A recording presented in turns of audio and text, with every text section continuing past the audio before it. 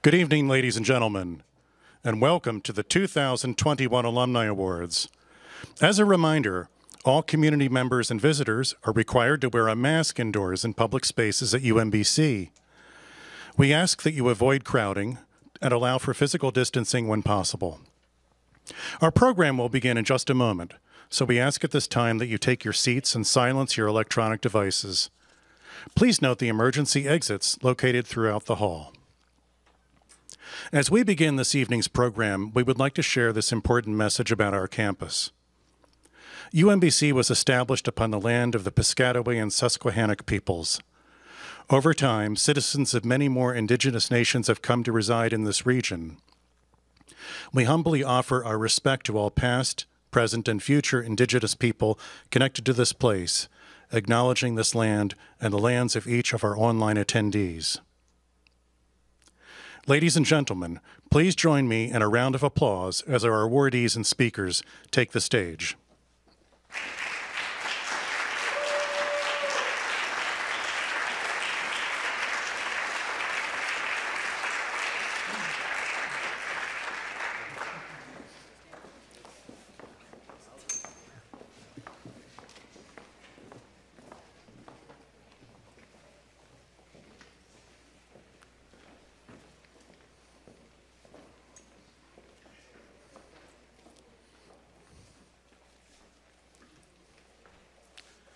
Now, please turn your attention to the screen for a brief video.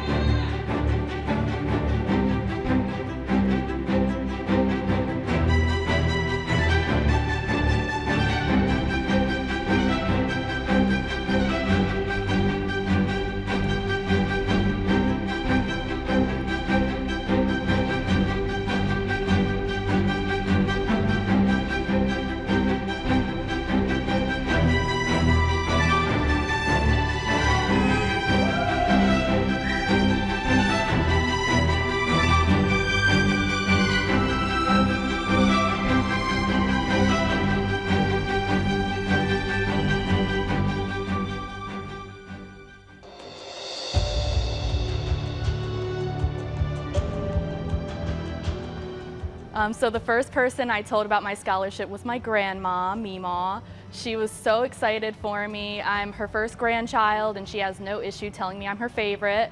And I'm the first person in my family to actually go to college, so she's just very proud and happy that I was able to get that opportunity.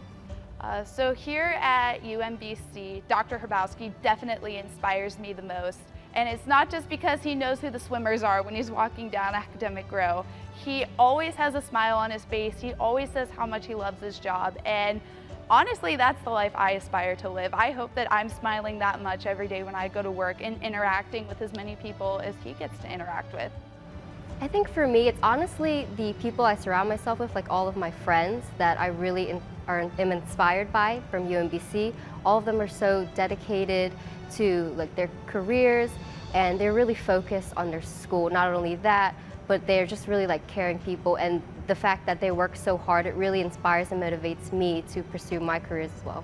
My dad went to UMBC. He graduated in 1992 with a Bachelor of Arts degree. We, in my family, we love UMBC. We've always had, plenty of UMBC merch around the house. When I visited UMBC, I really liked the campus. I really liked what I heard from, some of the professors that I got to hear from on my visit day, and I just really felt like this was the place for me. I think donors should give to scholarships and UMBC in general because they help students like me who have a lot of grit and might need help getting through college financially. This scholarship specifically is helpful for students like me who, want to succeed and just might need a little financial help with it. Good evening. My name is Danielle Odom, and on behalf of the Office of Alumni Engagement at UMBC, welcome to the 32nd Alumni Awards. Tonight we come together as a campus community to uplift and celebrate 13 outstanding alumni and faculty who've made an impact on the local, regional, national, and global stages. After a year hiatus, and with all we've experienced during these last 20 months, it brings me great joy to be part of an event that will hopefully leave you feeling optimistic about the future and pride in being a part of the UMBC community. Thank you for being with us tonight, and enjoy the ceremony.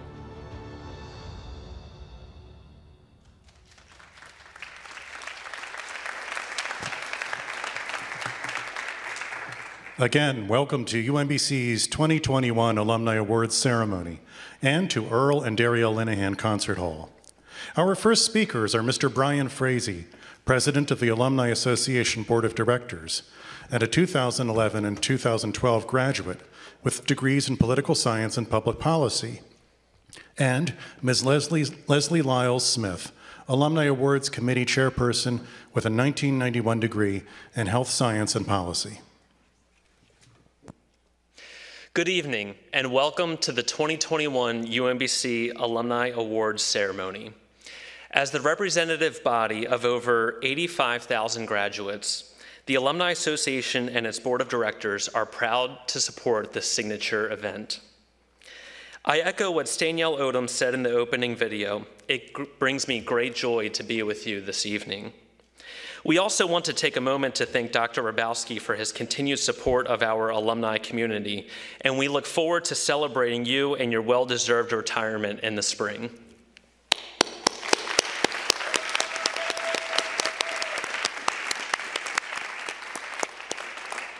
The awards bestowed tonight are presented by the UMBC Alumni Association in coordination with the Office of Institutional Advancement and with the support of the UMBC community. The nomination and selection process is a year-round endeavor led by the Board of Directors Alumni Awards Committee. Leslie Lyles Smith serves as chairperson for the committee, and I'd like to acknowledge her leadership in leading this committee during this extraordinary year.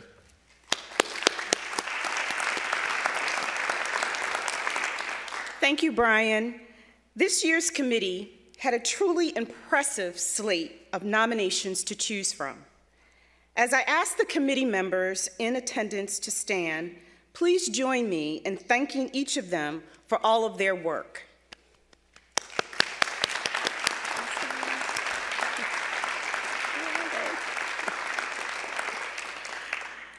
It is a testament to the fortitude of UMBC community that we are able to celebrate these awardees in person this year. We are also greatly appreciative of our community members participating online. Throughout the ceremony, we hope that you'll share your appreciation for our winners, favorite UMBC memories, and other shout-outs in the chat. The alumni and faculty we will recognize tonight truly capture the depth of the UMBC community. I'm humbled to share the stage tonight with our remarkable honorees.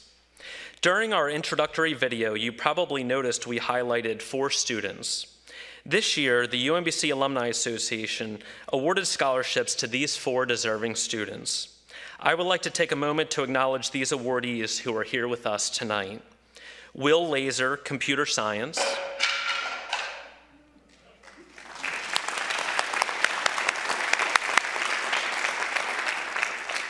Haley Sayo, Psychology.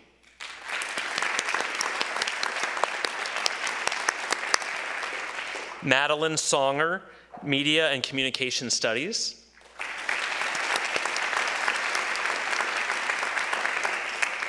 And Kirsten Tran, Biological Sciences.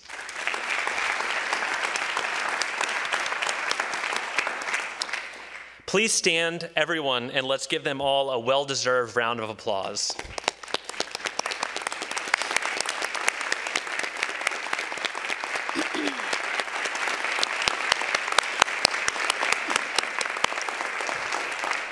Each of you embodies the very grit and excellence that will carry you and UMBC to continued success. We are so proud of you, and I have a feeling we will see all of you up on this stage getting your own awards in the near future. Sponsorship of this evening's program benefits the Alumni Endowed Scholarship, which strives to make a meaningful difference in the lives of deserving students by helping them achieve their dream of receiving a degree from UMBC. Over the years, the UMBC Alumni Association has provided scholarships to outstanding rising juniors and seniors, awarding more than $225,000 in scholarships over the past 14 years alone, and helping more than 129 students graduate. I'd like to take a moment now to acknowledge our generous event sponsors.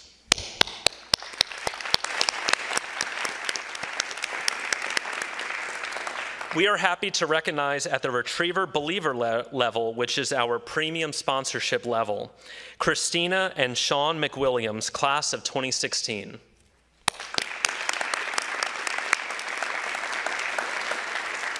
Lucy and Donald Miner, classes of 2006 and 2010. And Kevin Yang, class of 2007, and Caitlin New, class of 2005. At the True Grit level, we have Scott Banta, class of 1997 and family. Zosha, class of 1993, and Chris, classes of 1990 and 1997, Baumhart. Kara Freeman, class of 1991.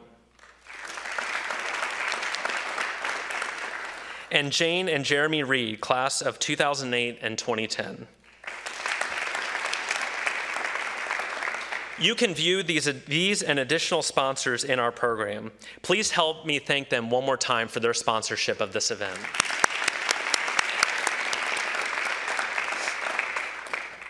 Tonight is about celebrating individuals who have taken part of their UMBC experience to make a difference in the world. Since the last time we gathered for an Alumni Awards ceremony, we have collectively experienced a global pandemic.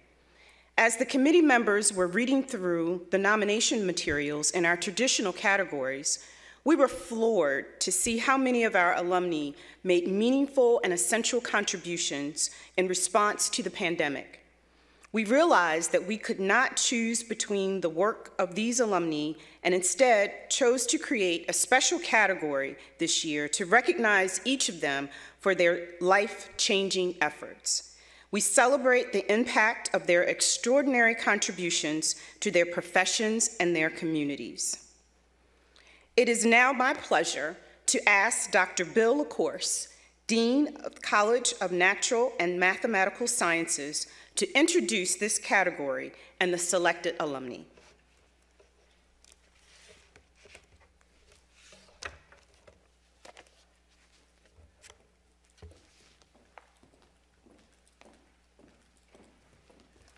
Thank you very much for the introduction, and good evening. You're going to hear that a lot tonight, and what a glorious day to have this event at the end of it, and we couldn't ask for a better event.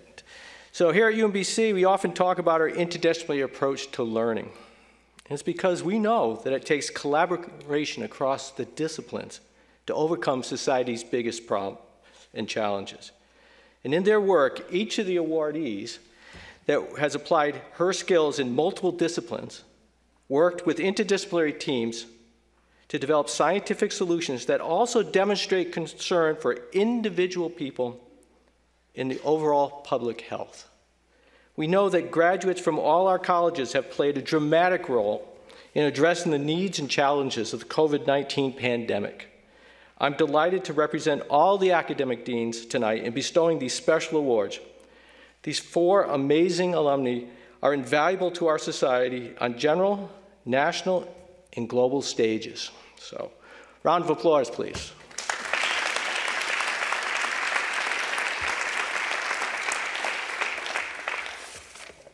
So the first awardee, and it's my honor and pleasure to introduce Dr. Letitia Gerasa, was appointed Baltimore City Health Commissioner in March 2019, tasked with addressing multiple public health crises. As COVID-19 became a critical issue in the city, under Dr. Gerasa's leadership, the Baltimore City Health Department supported mobile testing contact tracing, food distribution to older adults, isolation and quarantine housing supports, and vaccination for Baltimore City residents.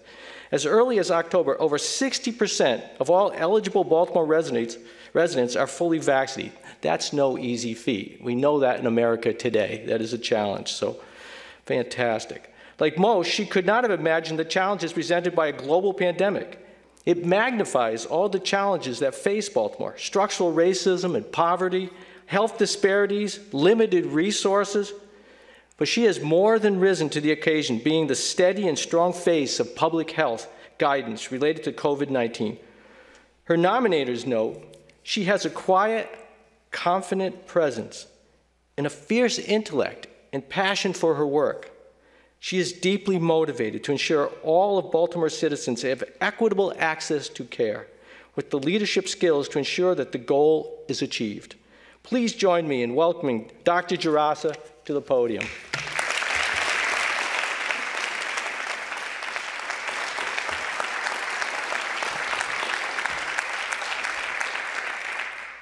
Good evening again. I am so honored to be here tonight, and I'm so appreciative of this nomination. I want to start by first just thanking God. As the dean mentioned, I do have a calming presence. I was told that long before COVID, and I think it served me well in this role. And that comes from the perfect peace that only He can give.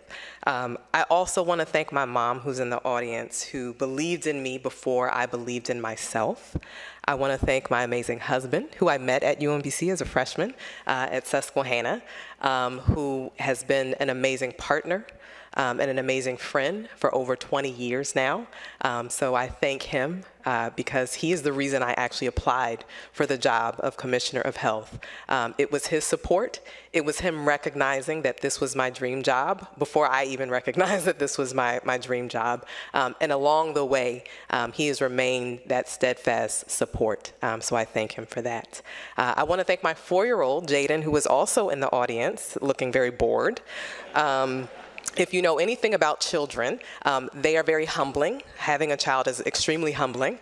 I remember at the beginning of the pandemic, he would have just turned 3, a little over 3. And I think, I was going to work, it was late, lots of long hours, and we were trying to explain to him that I was a doctor. And he seemed more surprised than impressed, I must say. I think his vision of a doctor was that person who gives him a shots, and he just didn't think that I was up to the task.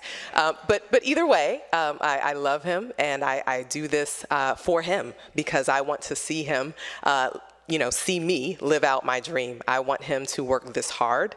I want him to have this same work ethic and this same desire to pursue what God has called him to do. And then last, but certainly not least, I want to thank Dr. Hrabowski.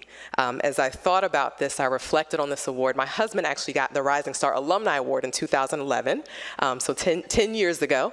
And I thought about just Doc's influence, right? And so I was a Meyerhoff Scholar, I was an M11, and I thought about other Meyerhoffs. My brother-in-law is a Meyerhoff and probably one of the top neuroscientists in the country, if not the world.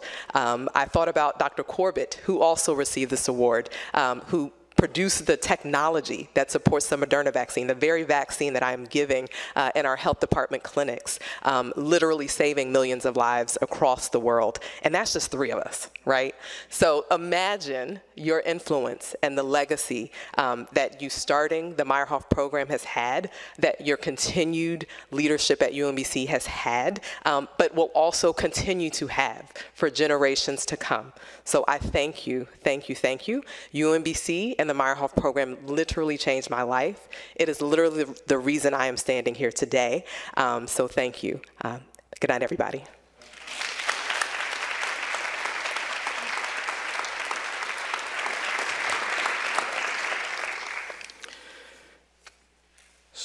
If you've heard Dr. Hrabowski reference our next awardee, you probably know that her TED Talk has at least twice as many views as his own.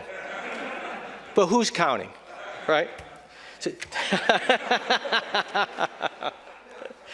Dr. Caitlin Sadler is an engineer and an immunologist, and if you talk to her privately, you'll find she's been so many more things in life. but over the past year, she has been instrumental in the fight against COVID-19. Early in the pandemic, Dr. Sattler's lab developed a blood test to detect antibodies against multiple targets of the SARS-CoV-2 virus. She developed this assay with the goal of equitable access and repeatability in a variety of settings. The assay can be done by hand. It can utilize fresh blood, serum, or plasma. It can use dried blood samples, which are easy to collect from participants without quick access to clinics. Dr. Sattler has led a large team across 3 institutions to quantify the true rate of infection in the United States by testing asymptomatic participants. Beyond the U.S., her assay has been implemented in collaborated laboratories in Mali and Cambodia.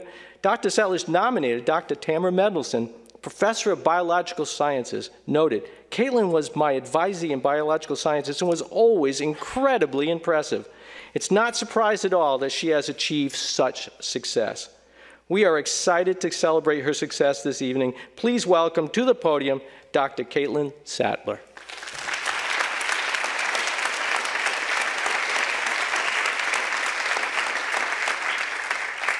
Thanks so much, Dr. LaCourse. And I'd have to say, I walked back into that green room and saw everyone pull out papers filled with their prepared remarks and thought I was just going to wing it.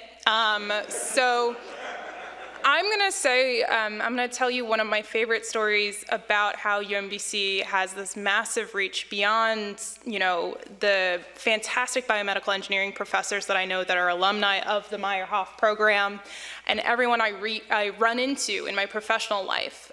This is a story more about outside of my professional life.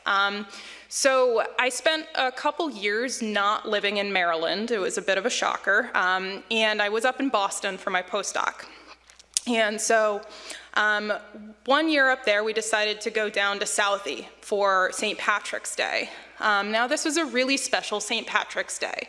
It was the day after UMBC was set to play UVA in March Madness. And as we all remember, UMBC won. And my sister was up visiting, and so regardless, we decided before that game happened, she was gonna bring her UMBC rugby jacket, and we were both gonna just wear our UMBC gear out in Southie. Maybe no one would know what it was, but heck, UMBC made it into March Madness. And so we had a wonderful night watching the game, went out to one of the last dive bars in Southie, standing there in our rugby gear, having a drink, and her husband and my now husband kind of tap us and go, "They're taking a picture of you." And we turned around and there were people taking a picture of the back of our jackets that said UMBC Women's Rugby, and they said, "Where did you get those?" And we said, "We went there."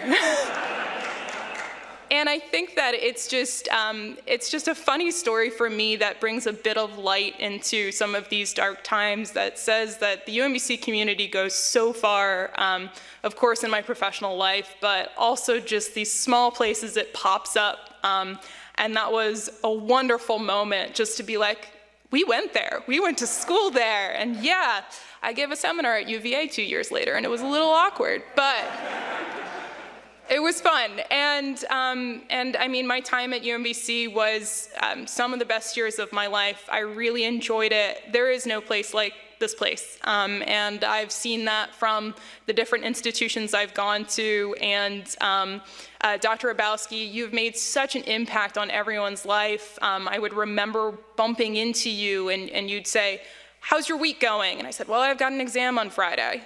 And then 2 weeks later, you'd say, "How'd your exam go?" And I was like, "How did you recognize who I was?" And you remembered. And I think that all UMBC students know that. And on my Facebook, the second year retirement was announced, everyone was just saying, "Oh my gosh, I mean, of course he deserves it, and we hope he has a good retirement, but we're so sad." So just a huge thanks to the UMBC community, a huge thanks to the Alumni Awards Committee, and the Alumni Association for keeping the connection to UMBC strong. So thank you.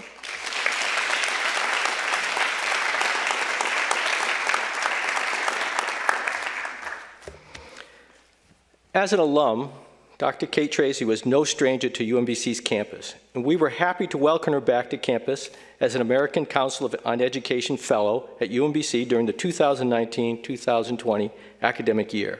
Her nominator, Jess Myers, director of the UMBC's Women's Center, notes that Dr. Tracy's professional work has been characterized by two commitments: a belief in the promise of public health to improve the lives of marginalized populations, and a desire to accomplish these goals more effectively.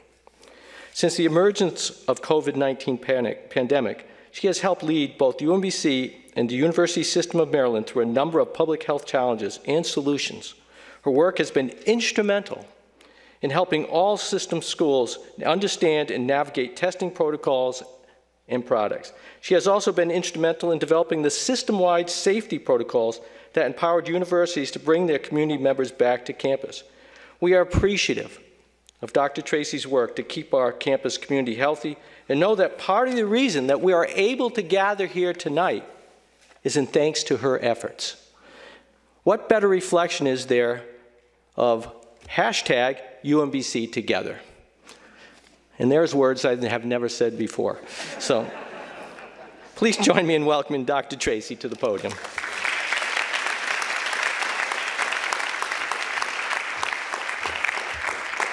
Good evening, and thank you, Dean LaCourse, for that excellent introduction. I'd like to thank everyone for the opportunity to be here this evening. I'd like to thank Jess Myers, who couldn't be here with us tonight, for nominating me, the Alumni Association, and the selection committee for selecting me for this award, and I am deeply humbled and honored by all of this. I'd also like to give a special shout out to family members that traveled from out of state and friends that traveled from out of state to be here and share in this moment. I grew up in a really small town in Ohio, so this feels like a very big deal to me to be standing in front of you tonight. As I thought about what I wanted to say and what kind of messaging I wanted to try to convey to you tonight, a quote came to me from the tennis legend Arthur Ashe. And he was noted as saying, "Start where you are, use what you have, and do what you can."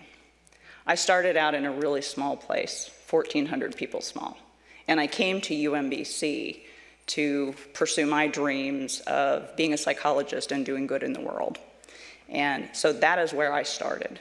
And during the time that I was here at UMBC, Freeman and I, when I was his fellow, had this funny exchange. I said, "You do know that not everybody's professional path is a straight line, right? Mine was a little more windy road kind of thing."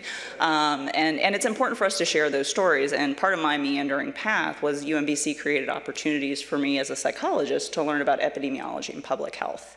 And to be perfectly fair and frank, at the time I thought, what is this gonna do for me? But you know, I did it, and I put it away in the Kate toolbox, and lo and behold, nearly 2 decades later, there was a really good reason to pull that back out. So that's what I had to work with. And in terms of doing what I could, yes, I was absolutely here as the American Council on Education Fellow from 2019 to the spring of 2020, and it was the most wonderful community to step into for that academic year. And as everything started to shift sideways, Freeman was instrumental in creating opportunities for me to have a seat at the table and to be part of our conversations about what are we going to do to keep our campuses safe, when at the beginning there was so little that we knew that we could do in terms of prevention. And so Freeman created the opportunities. Vice Chancellor Jo Boffman is here tonight. She also created opportunities, and I have been blessed for the last 20 months to be sitting at the table and participating in conversations with our system of Maryland, our 12 campus presidents and their leadership cabinets, and it has been the great privilege of my life to be in those conversations and to do what I could, much like Arthur Ashe. As we leave here tonight, I'd like to leave you with 2 final thoughts. While I am deeply honored to receive this award for distinguished service during the pandemic, as Freeman would say, it's not about me, it's about us. When we come together collectively and with common purpose, we can do amazing things. The UMBC and USM responses to the pandemic are beautiful examples of the power of collective action. We are also living through extraordinary times that are challenging not only our health and safety, but the very social fabric that weaves our lives together. Now more than ever, I invite each of you to start where you are, use what you have, and do what you can to be part of finding our way to brighter days. Thank you so much for the honor of being here tonight and for this award.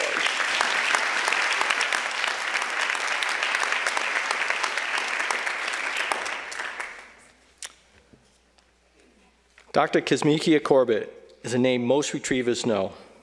As the scientific lead of the Vaccine Research Center's coronavirus team at the National Institutes of Health, she developed a new technology that is used in the mRNA-based COVID-19 vaccines, and she is credited as the lead inventor for the Moderna vaccine.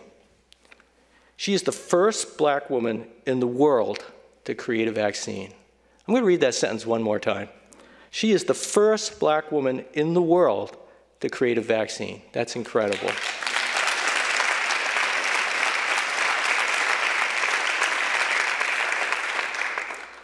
What people don't always realize is that Dr. Corbett had a double major. In addition to biological sciences, Corbett's study of sociology developed into a commitment to consider social factors throughout her scientific career. And more importantly, Dr. Corbett has explained the vaccine and the virus in highly accessible ways to media outlets, Instagram live viewers, and communities across the country, paying particular attention to communities of color. Her nominator, Dr. Phyllis Robinson, professor, and Robert and Jane Meyerhoff Chair in the Department of Biological Sciences, writes, Kizzy has been a strong advocate for UMBC, given talks and encouragement to our current students, and has given back to both the Meyerhoff program and the URISE training grant at UMBC. Unfortunately, Dr. Corbett could not be here in person this evening to accept both the pandemic response and Outstanding Alumna in Natural and Mathematical Sciences Awards, so please watch with me as she shares her remarks. Hello, my name is Kizzmekia Corbett, and I am a 2008 Biological Sciences major. I am currently an assistant professor at Harvard T.H. Chan School of Public Health. I am a viral immunologist, and I use my expertise to study novel vaccine development for coronaviruses and other viruses. I chose UMBC way back in 2004 because UMBC immediately felt like a place where I could blossom into being the scientist, but moreover, the person that I always wanted to be. UMBC has remained a part of my life, whether it be my involvement with the Meyerhoff Scholarship Program or the UMBC's community's continuous support at each step and each turn of my career. One example is when we were doing our phase 3 clinical trial for the COVID-19 vaccine.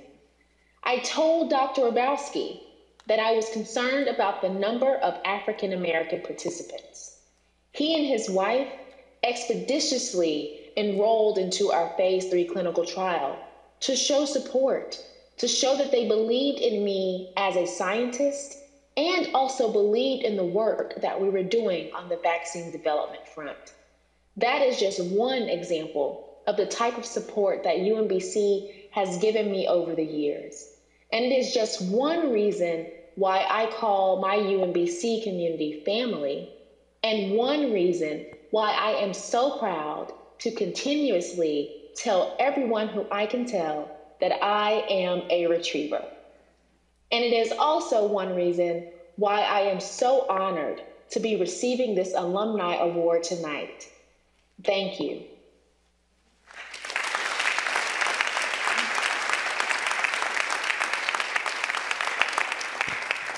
Please welcome Dr. Mark Martin, Professor and Chair of the Chemical, Biochemical, and Environmental Engineering Department. Dr. Martin will introduce Dr. Scott Banta as the Outstanding Alumnus of the Year in Engineering and Information Technology. I first met Scott Banta during his senior year at UMBC when it was my first year as a faculty member.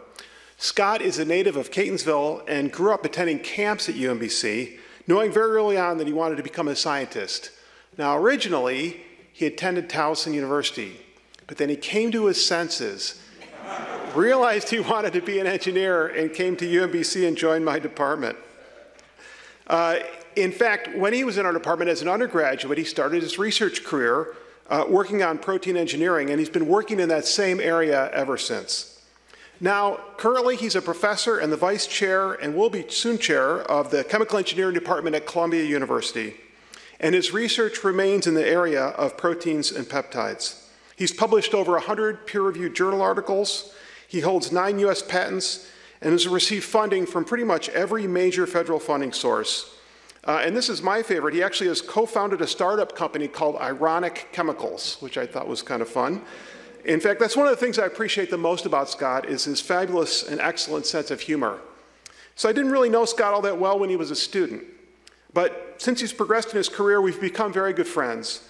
And a number of years ago, I asked him to serve as a member of our department's advisory board. And through that interaction, he's learned about our department's growth and our challenges. He's met with students and faculty, and he's been a fantastic champion, not only for our department, but for UMBC as a whole. So please join me in recognizing Dr. Scott Banta, this year's Outstanding Alumnus in Engineering and Information Technology.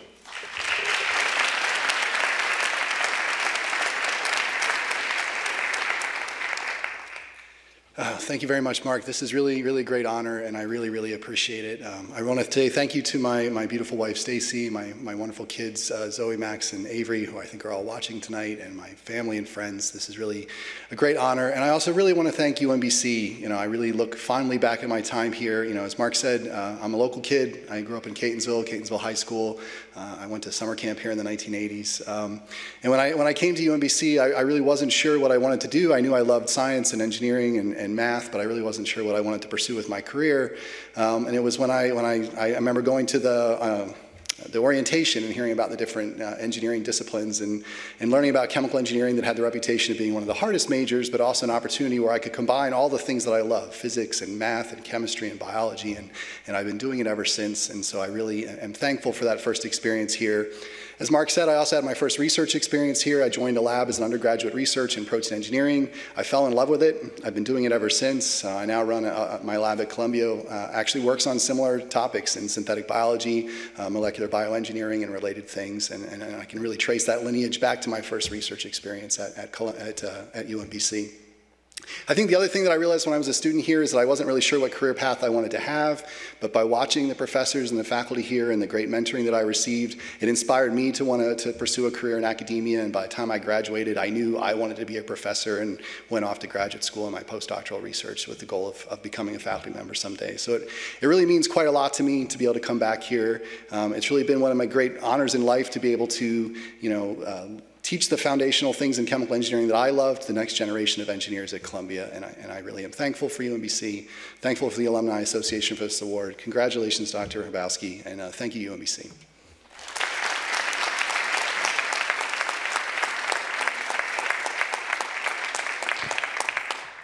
Please welcome Dr. Cheryl North, Clinical Assistant Professor for Literacy, Secondary Education. Dr. North will introduce Mr. Sean Pang as this year's Outstanding Alumnus in the Humanities. The only thing worse about public speaking is having to do it with some of UMBC's greatest alumni. I'm nervous. So, it's my pleasure tonight to introduce our next honoree, Mr. Sean Pang. Sean followed his older brother to UMBC and proceeded to make his 6-year experience a unique one. He found his calling as a teacher while being actively involved on campus, working, playing volleyball, and being the senior managing editor of our creative writing journal, The Bartleby. And he earned his master's and his bachelor's. I know you were judging him when you heard 6 years, but he came here and got his master's.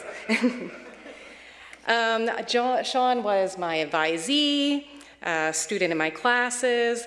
I also supervised him when he was doing his internship as a teacher.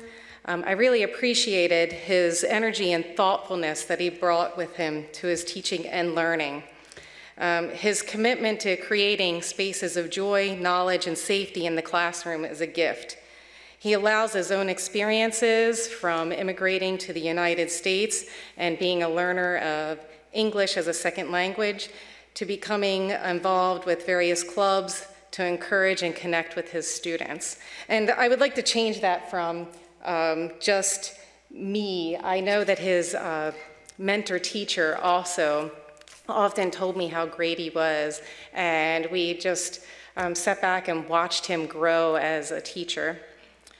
In 2017, Sean was named the Washington Post Teacher of the Year, and I said, "We are proud of Sean, but not surprised that others have recognized him as Teacher of the Year. He is someone who is knowledgeable in English, student-centered, and a leader," and he still is today. Sean is preparing to teach in Singapore next year. We're still checking to see if that will happen, so he can grow as a teacher internationally. I look forward to remaining in touch with him as he learns about education and grows as a teacher. I know that I'm also looking at plane tickets. You better have a good couch for me to sleep on. So please join me in welcoming educator, tutor, coach, mentor, Sean Pang as UMBC's 2021 Outstanding Alumnus and Humanities Awards recipient.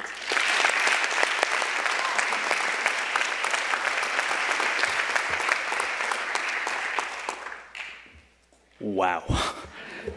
What an incredible honor to be back at UMBC. Since I graduated in 2011, I really never thought I'd be back 10 years later to receive this award. I mean, to be honest, my first thoughts when I got the call was, wow, that's amazing. And my second thought was, why? Why me? I mean, you see, I had the privilege of speaking with some of my fellow recipients earlier today, and my gosh, I am in awe of all the wonderful work that they do and continue to do. So I thought I worked hard, but these folks, they blow me out of the water. So what incredible people. I'd be lying to say I got here on my own, but that certainly is not true. And to give thanks to every individual who has made this impact in my life, it would simply take forever. So instead, I'll just do my best, and please know that this will never be enough. First of all, to UMBC and all the teachers in my life, you have taught me, and most of all, just good job. It is your passion and enthusiasm to help others that inspired me to be who I am, and so I thank you. Likewise, thank you to my students. You've taught me far more than you'll ever know, and you'll continuously allow me to learn more about myself in more ways than one. For example, how apparently my patience knows no bounds. Thank you to my aunts, uncles, and in-laws, both here in Maryland and overseas. You brought me up as your own child, and I always know that no matter where I go or what I do, love is never too far away. To my brothers and countless cousins, you're always a fantastic reminder to not take life too seriously and to always, always laugh, laugh, laugh. To this day, it's one of the best advice I give my kids. Of course, to the wonderful people who I have the honor of calling my friends through thick and thin, pandemic or not, thanks for not giving up on me. In its most metaphorical and literal sense, you are who I strive my children to become, and I treasure our friendship every single day. I do owe thanks to UMBC once again, because this is also where I met my wife. To Hawaii and my daughter, Sophie, know that you're both on my mind in everything I do, and I love you both very much. Last, but not certainly least, this award is dedicated to my parents. They can't be here today, but to my father, who's at home right now battling cancer, it is remarkable how you continue to smile. Despite tedious chemotherapy sessions and fighting for your life, you still find reasons to be positive, and that's the courage that puts my own troubles to rest. Finally, thank you to my mother. Despite immigrating to America with 4 boys and learning English yourself, you were relentless and sacrificed everything to make sure your children had the best life possible. It's the weekly trips to the library that I discovered my love for books. It's from the patience you've shown helping me with homework late at night that I know there's hope in every student. It's from the boundless love that you show all human beings that made teaching my life calling. Mom and Dad, it wasn't all for nothing. I hope I can continue to make you proud. Thank you to UMBC, thank you to the Alumni Association, thank you Dr. Hrabowski, thank you all once again for this prestigious recognition. And I'll end with this promise, my work is just beginning. Thank you.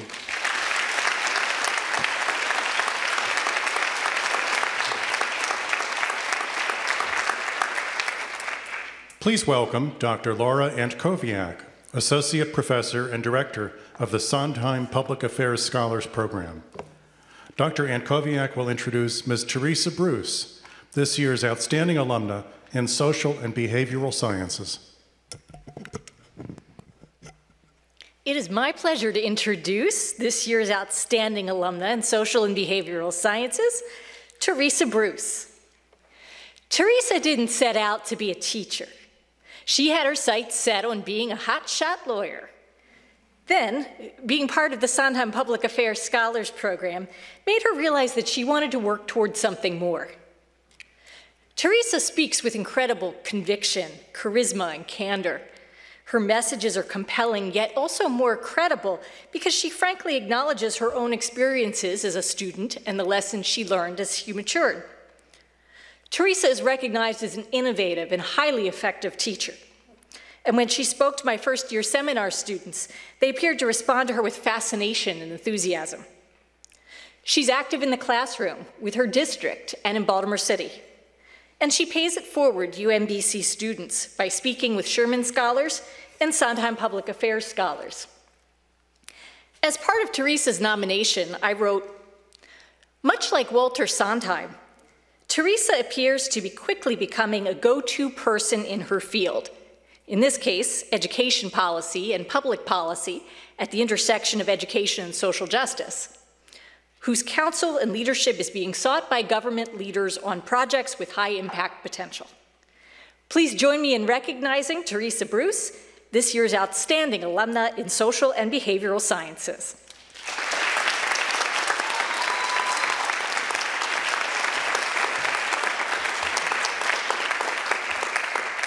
Good evening, everyone. I really did think I was going to be the next Johnny Cochran, for the record. I really did. But thank you, Dr. Antkowiak, for the introduction. I'd also like to thank President Hrabowski, the UMBC Alumni Association, and everyone who made this event possible. I'd also like to thank my friends and my family who are here tonight supporting me from Baltimore City and from beyond. When I entered UMBC in the fall of 2005, I had no idea how integral the education I fostered here would be to my personal growth and development. I want to share with you one of my favorite stories. It's the story of the starfish, and it goes like this. There once were thousands of starfish stranded on a beach, and the tide was going away, and if the starfish didn't make it back, they'd die. And along came a man, and he was picking them up one at a time and tossing them back. Another man came along and saw this, and he said, "What are you doing? There's thousands of starfish out here. You can't possibly expect to make a difference." At that moment, that first man, he bent down, he picked up another starfish, he threw it back, and he said, "I just made a difference to that one." The starfish story exemplifies what UMBC taught me about the value of being in service to others. As a member of the Sondheim Public Affairs Scholarship Program, I was fortunate enough to be one of the very last classes that got to meet Walter Sondheim Jr. He was a man who dedicated his life in service to others and encouraged others to do the same. Like Walter Sondheim, I envision a school system that promotes equity for all. Enter the profession of education. I am deeply motivated to change the status quo of our current public education system. I am an advocate for access to blended learning, self-paced, mastery-based instruction, and choice-based independent reading, even if it means I have to frequently call upon my friends and family for Donors Choose projects. It's why I start from a place of empathy and understanding with my students and do everything I can to make a difference in their lives. I'm a proud product of the Baltimore City public school system, and it is my charge to create opportunities for the students coming behind me. Walter Sondheim once said, "A city thrives or falters on the visions of its citizens." I leave you with two questions to reflect upon today. Ask yourself, what is your vision for your community? And how will you be in service to others? Thank you.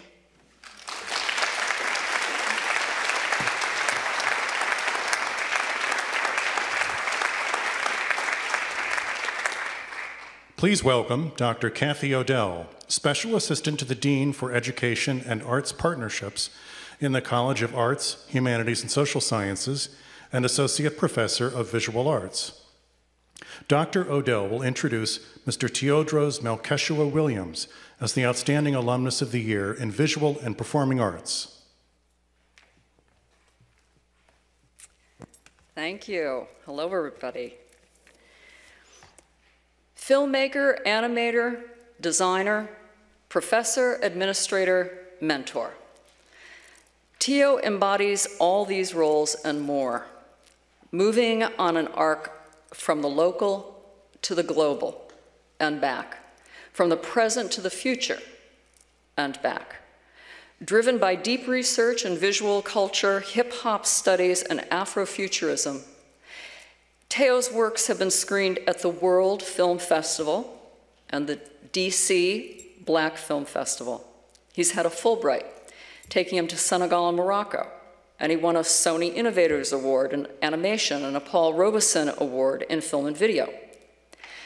But within this global and futuristic scope, or perhaps because of it, Teo's greatest professional and systemic impact has been right here, in the state of Maryland, in the USM.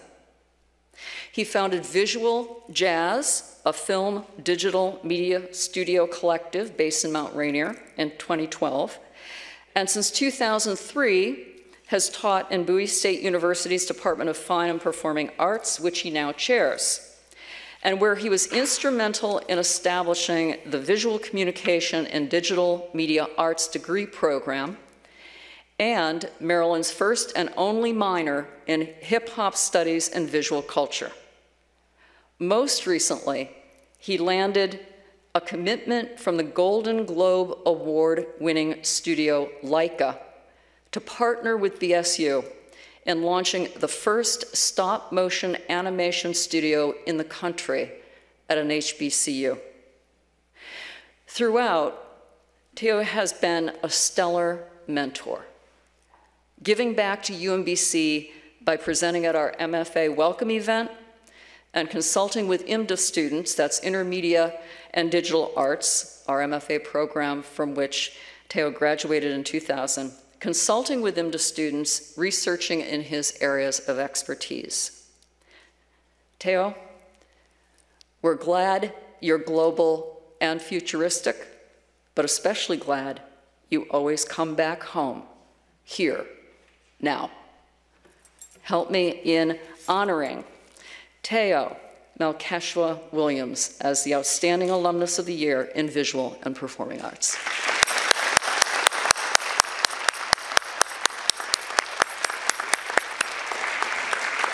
Thank you so much. I'm so honored to be here. And first, I have to acknowledge and thank Dr. Odell. She's been a huge part of my life and very impactful. And so thank you so much for nominating me. And thank you, of course, to the Alumni Awards Committee, Dr. Hrabowski, who I still don't understand how he can remember every single person's name that he comes. But thank you, Dr. Hrabowski, and so happy to see you leave, but a little bit of heartbreak as well.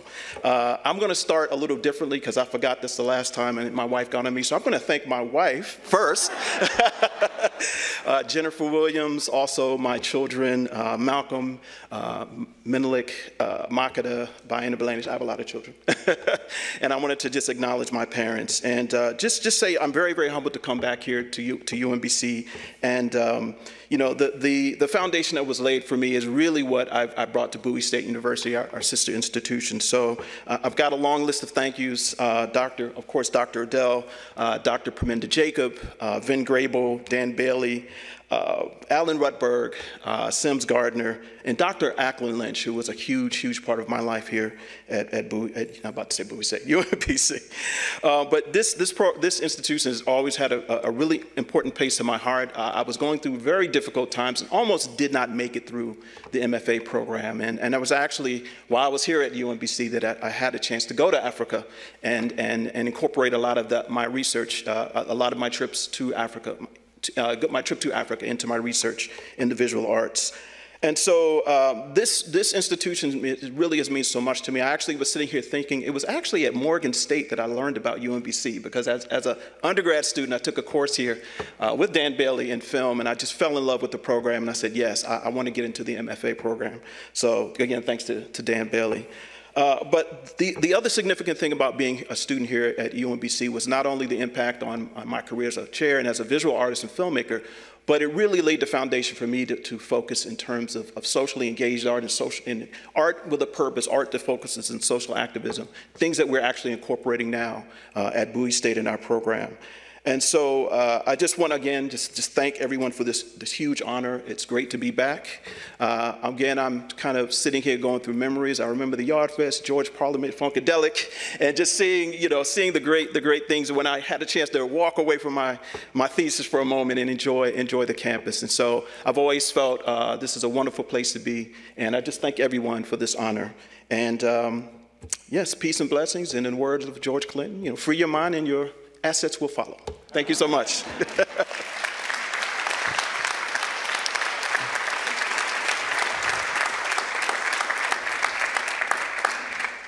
Please welcome Mr. Gib Mason, class of 1995, professor of the practice and graduate program director for the Entrepreneurship, Innovation, and Leadership Program, and 2014 Distinguished Service Award recipient. Mr. Mason will introduce Mr. Michael Berardi and Mr. Deep Patel as two of our Rising Star of the Year awardees. Thank you, voice in the back. All right, good evening for the 14th or 15th time. I'm so proud and honored to be here tonight to introduce two of our Rising Stars. When I first met Deep Patel and Michael Berardi as students in my spring 2017 class, Creative Problem Solving and the Socialpreneur, I had no idea what the two of them would be able to accomplish. I knew they were excellent students, I knew they had boundless energy, and I was delighted by that. I also quickly learned that they were absolutely committed to change and making a difference in our community. But I was not expecting to be working with them more than 4.5 years later. Whenever I teach this class, we start with a real-world problem. The class spends the semester working on creative ways to affect change and to find solutions. I hesitated when campus leaders pitched me on a problem, a multiple-decade divide between our UMBC community and our neighbors in Arbutus. But the class, including Deep and Michael, didn't hesitate. Out of that class came the idea of Okamoka, a new approach to entrepreneurship and town-gown relationships, a coffee shop that creates, inspires, and supports community. After that semester, a small group of students were so excited they wanted to keep going. Led by the unwavering Michael and Deep, they worked alongside university and community partners to make the dream a reality. I've seen these two tackle everyday tasks you can imagine, from sanding tables, painting walls, fundraising, business planning, hiring, inventory control, and unfortunately, the challenges of keeping a small business afloat during a global pandemic. Through it all, the dream of Okamoka has lived up to its mission. I'm so proud to be involved in their dream and to play a part as their mentor. To me, they exemplify what it means to be a retriever: intelligence, grit, and unwavering commitment to community. Welcome, Michael and Dee.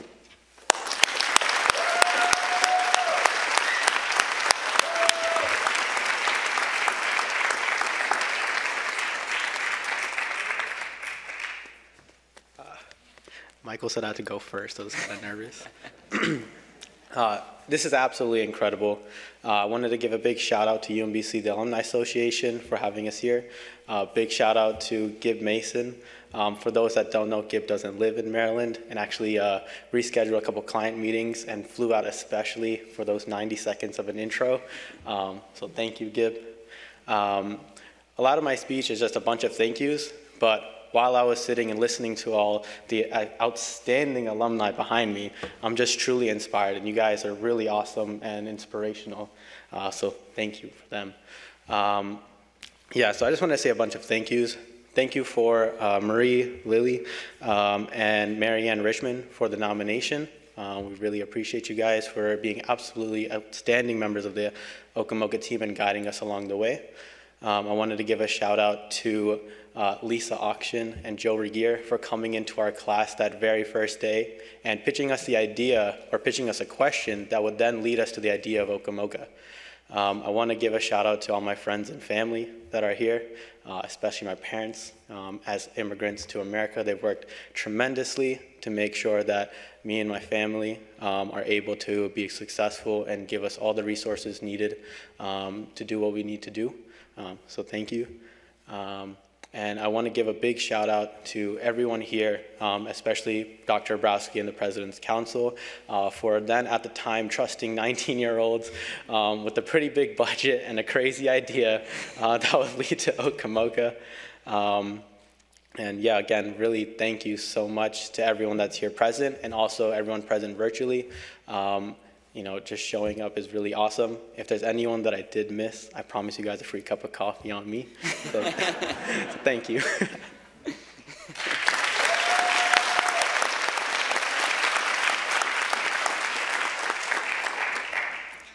Hey everyone, I'm Michael Berardi. I just wanted to say thank you so much for being here. I'm incredibly honored by this whole experience. Okamoka has been a wild ride. It's been a lot of fun ever since the beginning. And I never could have imagined the amount of commitment that it took to get to this place, but I am so grateful for all of the support that we've had along the way. I also have a ton of thank yous to give to my parents for being incredibly supportive through the whole process, to my wonderful supportive girlfriend, Madeline, who was there the first day that we pitched the project to the President's Council, to Habrowski, and to the entire Okamoka team. I wish that all of the baristas and interns that have been a part of this project could be here tonight. They are incredible to work with. It is so much fun to be there all the time. You know, we get to do a lot of live music, art, entertainment, and it's just a good time. We're just trying to bring people together. There's not a whole lot to community building other than that. It's bringing people together. It's inspiring each other to do what we want to do, pursue those passions, and share creativity, share our innovation together. You know, my dad always says that rising tide raises all ships, and I truly believe that. And so I just wanted to thank you all for being here. And thank you, Deep, for being an incredible partner as well. We've been through a lot together. We've had a lot of time to get to know each other over the past 4 years, and it's, like I said, been a lot of fun. So thank you all. Thank you, Michael.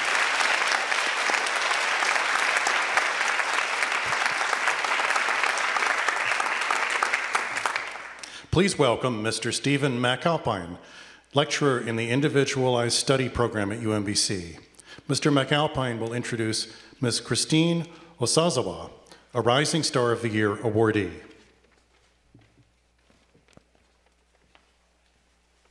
Hello, everyone. Thanks for joining us in this beautiful performance hall. I think it's a perfect place to introduce and recognize Christine, who has devoted her life to the performing arts since she booked a band at her birthday party when she was 14 years old.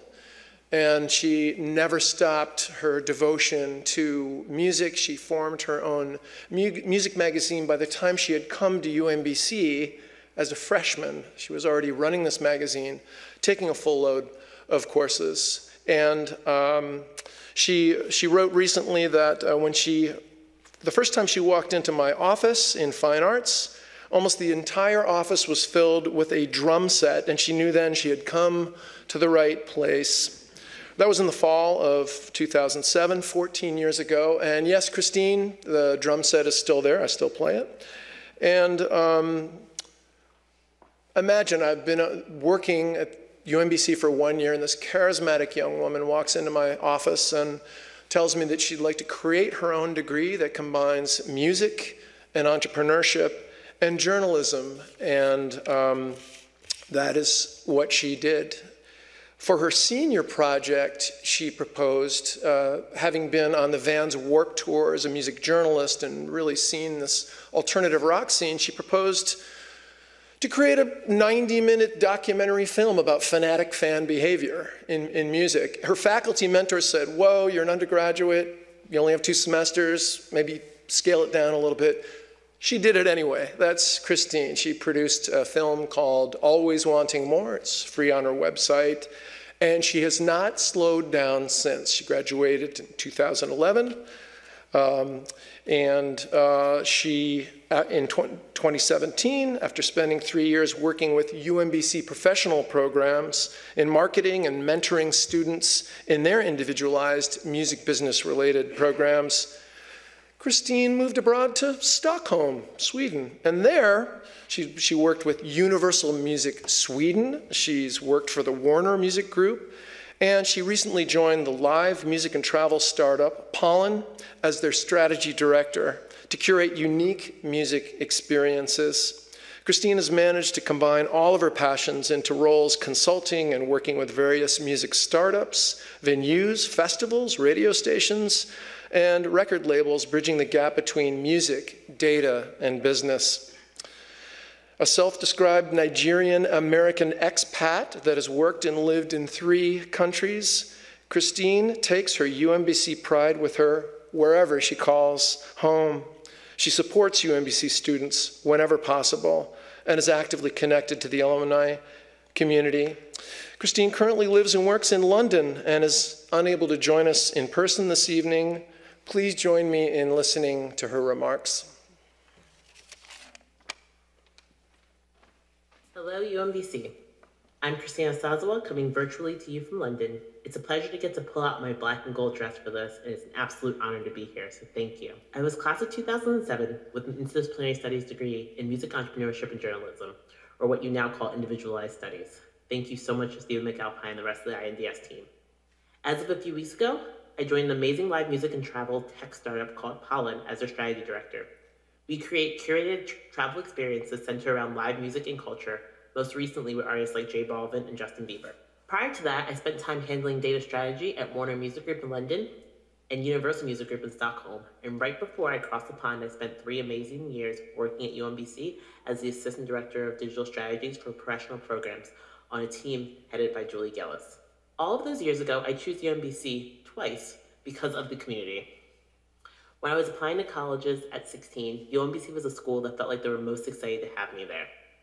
My achievements up until that point were recognized by UMBC, and I knew from the start that I would always have a family there. When I decided to go down the route of essentially creating my own major, I had so much support from the INDS department. Everyone moved mountains to make sure that I could make anything I wanted happen. They let me run wild with my idea of filming a documentary on a punk rock music festival. The first day I met Steven, and I saw a full drum kit taking up most of the space in his office, I knew I was in the right place. And in my final year, the girl that made a documentary about music and social media found herself presenting her work next to students researching how to save lives. Talk about humbling. As I found myself in the class of 2007 featured students, I was reminded one more time that this was and will always be a place for me.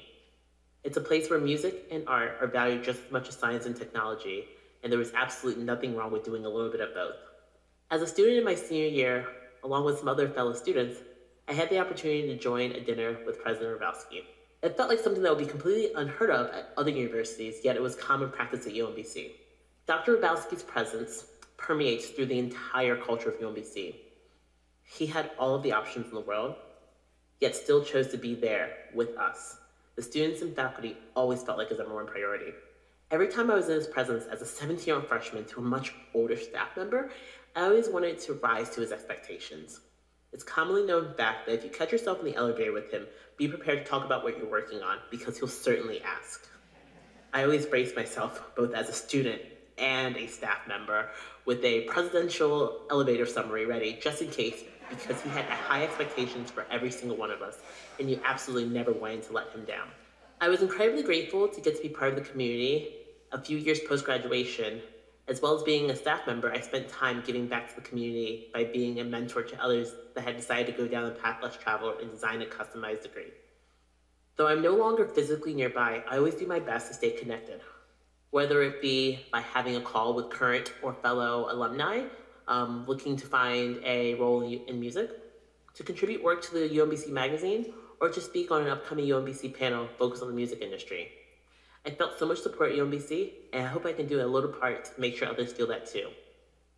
I will forever be a Retriever, and it's been an absolute honor to be recognized so many years after I physically left UMBC. Thank you all.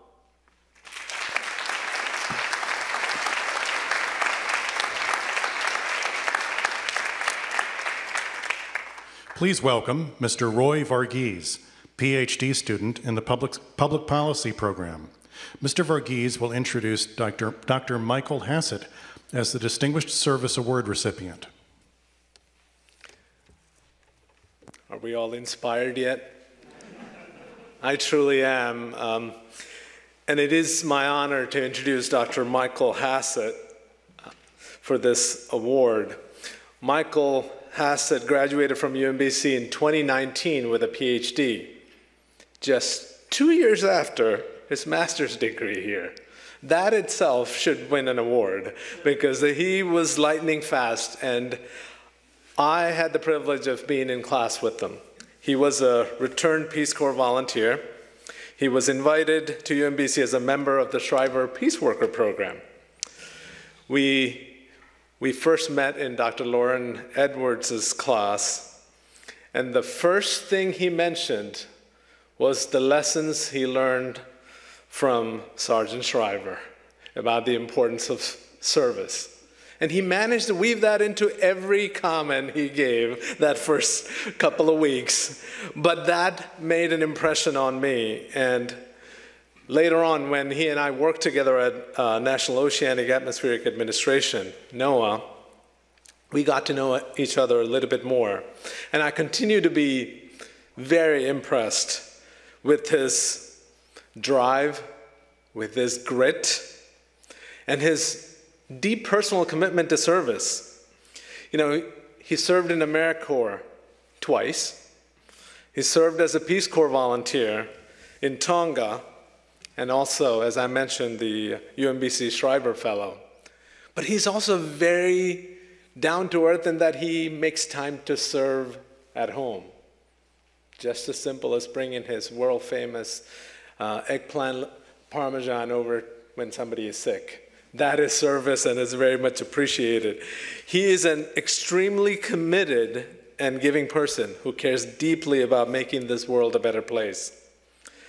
Getting his master's as a Peace Worker Fellow and then continuing in UMBC to receive his PhD, he made it clear that education should serve as an important part for him to support the community and others in need, and give back to the community that gave him so much. In 2018, he co-founded the nonprofit Friends of Tonga in response to a very traumatic weather event in that small kingdom. Since its inception, Dr. Hassett has served as the president and has spearheaded initiatives to support the educational development opportunities in the tiny kingdom of Tonga, which makes huge impact to the young children in that country. Michael is also dedicated to preparing the current UMBC community members for federal job opportunities. And I experienced that firsthand as he was the loudest proponent of UMBC at our campus in Silver Spring, going 5 levels above his supervisors to champion UMBC. So I should be proud of that. And his focus on diversifying the federal workforce, very, very inspirational to me. He's diligent about highlighting the opportunities available. As a matter of fact, I think he spoke to a couple of classes this week at UMBC about how those opportunities and the need for the retrievers to be part of the federal workforce and make an impact. And he is also using his education, his research from his PhD to inform the policies that create a more engaged workforce. I could really keep going, talk about Dr. Hassett. I call him Michael, but he should speak for himself. Please join me in recognizing Dr. Michael Hassett as this year's Distinguished Service Award recipient.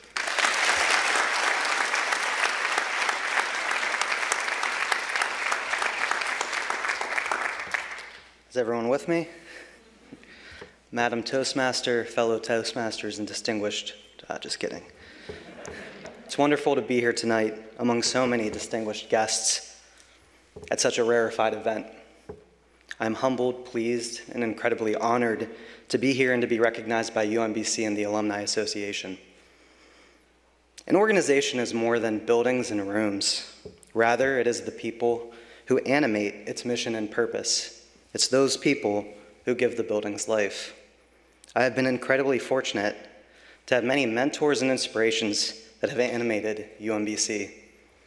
The Shriver Peace Worker Program is especially noteworthy, and I would not be receiving this recognition tonight if it were not for its vision of providing returned Peace Corps volunteers with programming dedicated to ethical leadership and cultivating a community that desires to effect positive change by bringing lessons learned abroad and applying them to local challenges.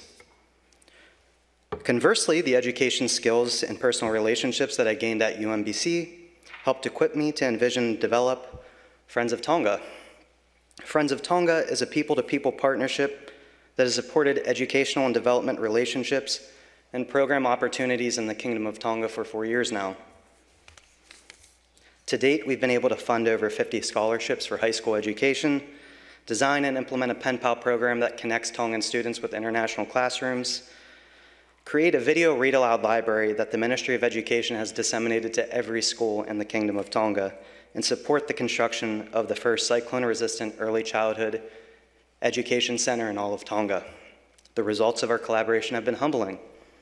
We have seen our partners increase their average test scores by up to 33%, and together we've moved the needle on literacy rates across every island group. The cross-cultural relationships established in the Peace Corps have now become an impactful international program effort recognized by both the National Peace Corps Association and the Library of Congress, which recently honored us with the Library of Congress Literacy Award. UMBC is the genesis of this organization, and the spirit and people of this place are intimately ingrained in everything that we do. Dr. Joby Taylor has connected us with the National Peace Corps Association and helped mentor me through the process of co-founding and designing the vision of Friends of Tonga. Roy Varghese has served on the board for the past 3 years and has leveraged his 20-plus years of senior executive experience to help bring Friends of Tonga to where we are today. Dr. Lauren Edwards has guided us through the strategic planning process to map out where we can take this organization in the next 5-10 years. And of course, Dr. Freeman Rabowski, who imbues UMBC with a passion for service and encourages us to dig deep and find that grit to do great things, especially when it is not easy. And finally, to my wife, Kiara Collette, who I met in the Peace Corps in Tonga, who has designed and implemented the programming for Friends of Tonga and has just graduated with her master's from TESOL from UMBC. Retriever proud.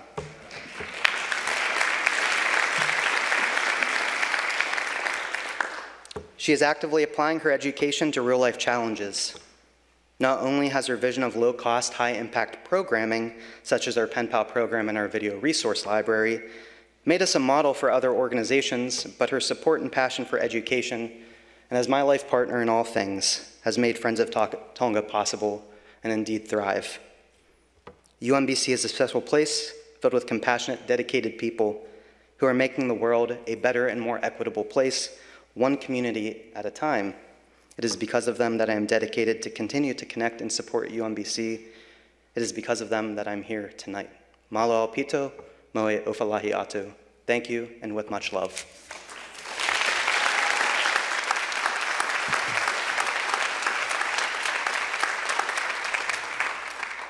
Please welcome Mr. Karndeep Singh, M26, class of 2018 alumnus, president of UMBC's chapter of Young Alumni, and PhD student at the University of Maryland School of Medicine. He will introduce Dr. Michael Summers as this year's Outstanding Faculty Award recipient. Good evening, everyone. I am the last nominator that's holding you from dinner, so I'll make this brief.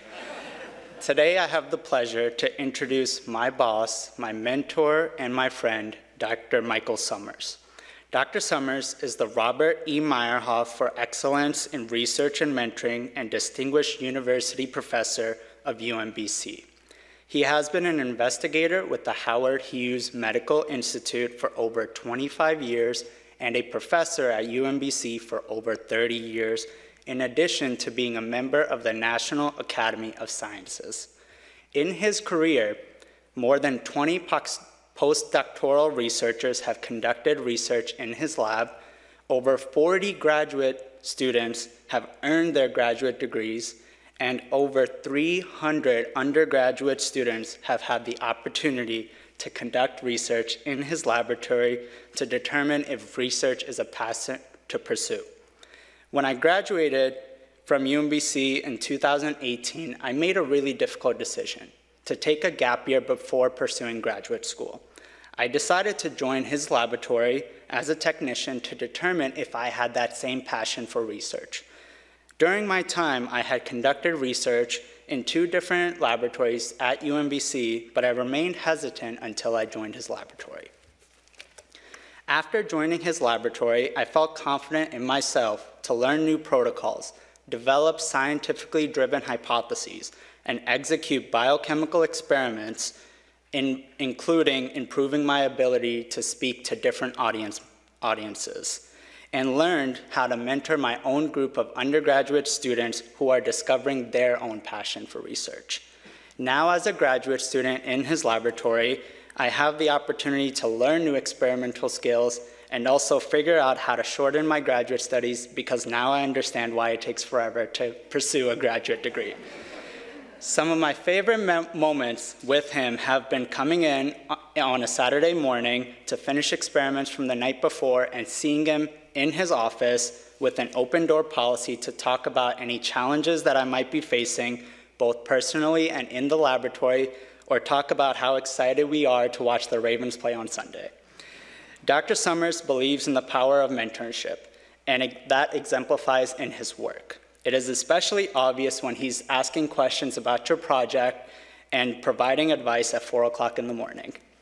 Now, many of you have had these similar interactions with him, so let me tell you some facts that you might not be aware of. Dr. Summers will take you on a 7-mile hike and call that a short walk and suggest going on a mountain biking tour afterwards. He secretly loves pranks, so if you ever see him holding a water balloon, I suggest you run away. At any point, he might come up to you and suggest having a push-up competition in front of the entire laboratory. I also suggest you run away unless you think you can take him.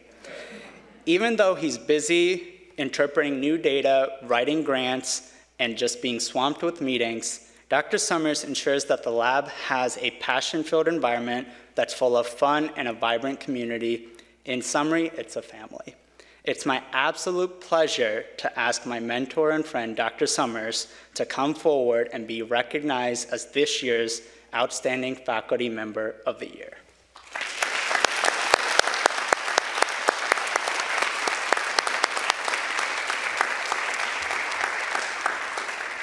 Wow, thank you, Karndeep. That was unbelievably nice. Well, I wouldn't be here tonight if it weren't for a lot of sacrifices made by my wife, Holly, who's here tonight. And I mean, I can't tell you how many dinners had to be reheated multiple times because experiments took longer than we expected. So thank you. I just want to say how grateful I am to be recognized by our alumni. As I'm sure many of you know, academic life can be filled with a million activities and a million more distractions. And it can be easy to forget that we are here in the first place for our students. Our students are the #1 reason why we are at UMBC. Over the course of my first 34 years at UMBC, I've had the privilege of working with some of the most amazing and talented young people that anyone could imagine. They've come from many different backgrounds and different walks of life, but to the person, they all exhibited a common trait that you already saw in Karndeep. They sought to achieve at the highest possible levels, and they did so in a manner that supported and enhanced the possibilities of the people around them. Let me give you some examples. Chelsea Stalling was among the first Meyerhoff scholars to join my lab. She went on to earn her MD PhD at UPenn and is now a professor and director of the residency program at MD Anderson, which is the premier cancer research hospital in the US. Erin Loliger joined my lab when she was 14 years old She published 3 papers before graduating at 18 years old and went on to earn her MD PhD from Harvard. Erin is now completing a fellowship in obstetrics research at Stanford University. Isaac Kinde turned down Stanford to come to UMBC, where he helped discover a new way to inhibit HIV. Isaac went to Johns Hopkins for his MD PhD before helping found a Baltimore company that is actually revolutionizing cancer detection and health care for women. It's a huge deal what he's doing. I'd also like to mention Darian Cash, who studied RNA structure in my lab before going to UCLA to earn his PhD in another big RNA lab. Darian has, for the past several years, worked for Moderna, where he worked in collaboration with Kizzmekia Corbett at NIH to help develop the Moderna vaccine, which is an RNA vaccine. And our future alumni are just as impressive. Karndeep Singh, who just introduced me, recently published a paper in Science magazine that describes the molecular details of how HIV spreads. And I can tell you most faculty at Hopkins will go their whole careers and never publish in Science magazine. These and many other UMB students I've interacted with over the years have brought amazing energy, creativity, and passion to our campus. They've given my life meaning that far surpasses that associated with simply publishing papers or giving talks at professional conferences. A few years ago, right after my father passed away, I discovered great comfort not from rereading papers we'd published, but instead from rereading the personal letters and emails I'd received from current and former students and sometimes from their parents. I've learned over the years that as faculty, it's the relationships we develop with our students that are far more long-lasting and more important than the papers we write. So to all the UMBC alumni who have shared time with me, not only in the lab at UMBC, but on the bike trails at Patapsco Park or at the ski slopes in Maine, let me just say, in the immortal words of the Sister Sledge, and from the bottom of my heart, we are family. Thank you.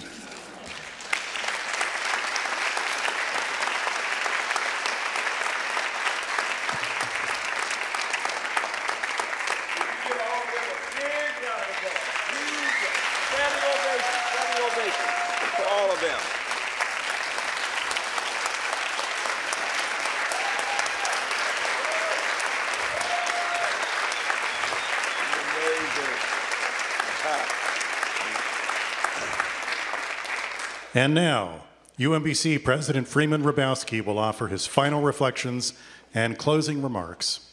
And I promise to be brief. I am so impressed by the Alumni Association, Brian and Leslie. You said we'd go into about 8. We're getting out here about 8:03. So give the Alumni Association a round of applause, all right? It's time. It's time. This has been so impressive. And Mike said it so well, Michael Summers, at the end there about relationships. Every time I'm in this space, the first thing I think about is just the power of the arts and humanities to connect us in special ways. And it amazes me every time that when I'm in here and I'm looking down, it's as if we're sitting around the dining room table. There's a sense of community here as we talk and listen. It was Eleanor Roosevelt, a great American, who once said that the future belongs to those who believe in the beauty of their dreams. Tonight represents dreams fulfilled and a long way still to go. The youth of our alumni, many of whom have graduated in the last 20 years, sometimes in the last 10 years, and they're getting all this national and international reputation.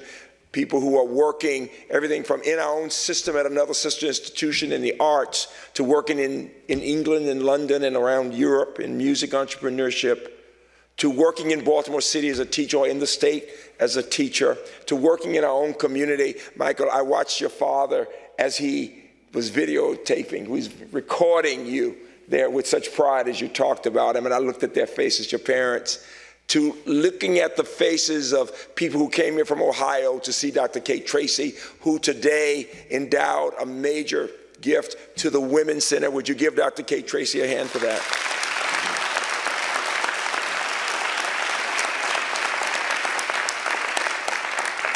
To listening to you, Leslie, as you talked about the 4 alumni, and I'm always trying to get people to be right about their pronunciation of words. Remember, in the spirit of the alumni, if you are an alumnus, you are a male. If you're an alumna, a woman, right? A lot of alums, men and women, alumni, but when there are 4 women, you are AE. It's alumni, as she said most correctly. But it was amazing to see those 4 fabulous women who've made such a difference with COVID. Give them all a round of applause, would you? Really nice. And finally, in the spirit of the human dimension, as Letitia talked about her baby, and the idea of him being a part of the humbling experience, to talking with Caitlin, who really does have twice as many hits for the TED Talk. Go watch her TED Talk, but watch mine too. And she's under half my age. But to hear her, this leading scientist, I mean, I talked to Francis Collins, the head of NIH, and he tells about Kismika and about Caitlin as a leading scientist in COVID research, who tells me about years ago working in a veterinarian office and focusing on dog poop. She was, so you think about from dog poop to having a big TED Talk, it shows the human factor, you get my point, that she would tell it with pride and saying she learned so much from those experiences. And finally, when you think about who we are as a university, we are the representation of the dreams of so many people, of people who came here in 1966, of Bob and Mimi Dietrich, who have been here all these years, like so many others, who believe in this place when it was of a guy, a kid from Cadensville, who becomes the chair of the professor of chemical engineering at an Ivy League institution, and a young black woman from rural North Carolina who's now in the faculty at Harvard, and it can go on and on. We believe in each other. We believe in the need to dream big. We know that together we can do so much more than as individuals, and we are doing that. I am so proud to be leaving UMBC at a time when we are thriving in research, more grants than ever before. We'll be announcing some very prestigious grants from foundations and others very soon. We're working with other institutions. I am proud to leave at a time when we have a 20% increase in freshmen this year, a 40% increase in grad students, and most important, where people around the country are wanting to know the secret sauce of this place.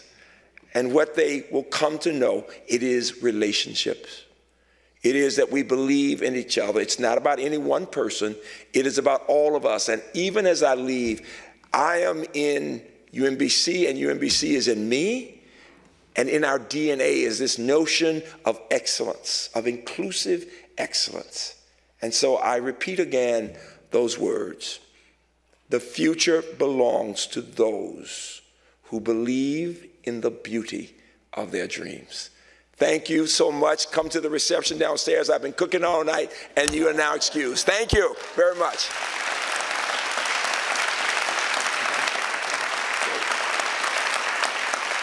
Okay, do this with me very quickly. Repeat after me. Stand up and do this with me. Thoughts, words, actions, habits, character, destiny.